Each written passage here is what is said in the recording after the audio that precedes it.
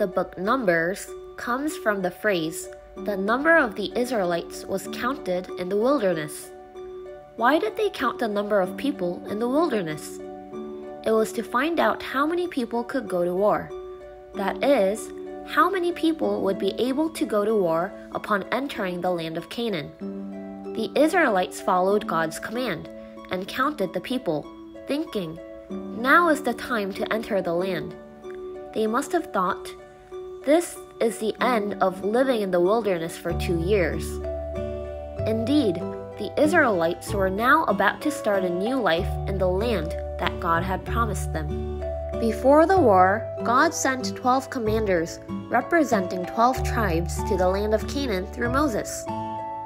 Their names are recorded one by one in the Bible. They traveled around the Canaan region for 40 days and looked at it, what kind of people lived there, what food they ate, and what the terrain looked like. When they returned to their camp after completing their scouting, they took large bunches of grapes, pomegranates, and figs from the land of Canaan. These are fruits that the Israelites could rarely see or eat while living in the wilderness. The 12 spies said, "Look at this.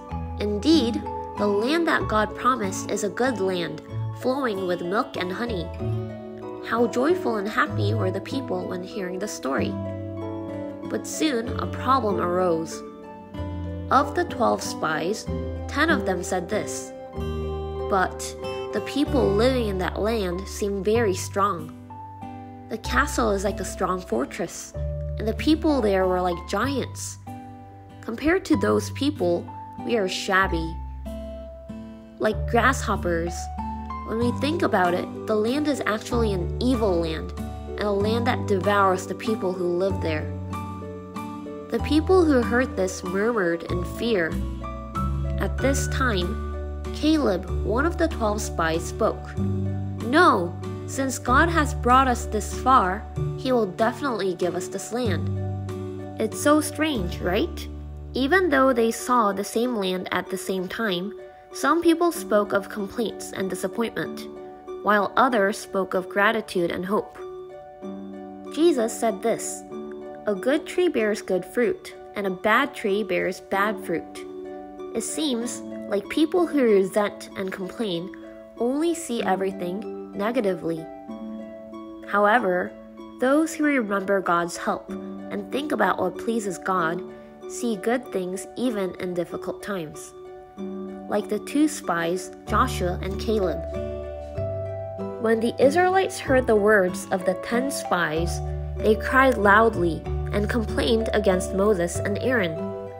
Then they said something bad to God.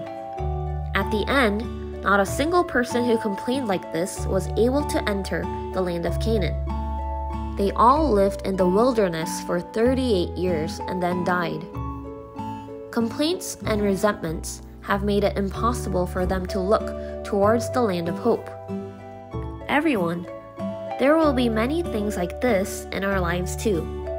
When we have to start something new or make a decision, difficulties and fears are bound to arise. At this time, what is the mindset we should have?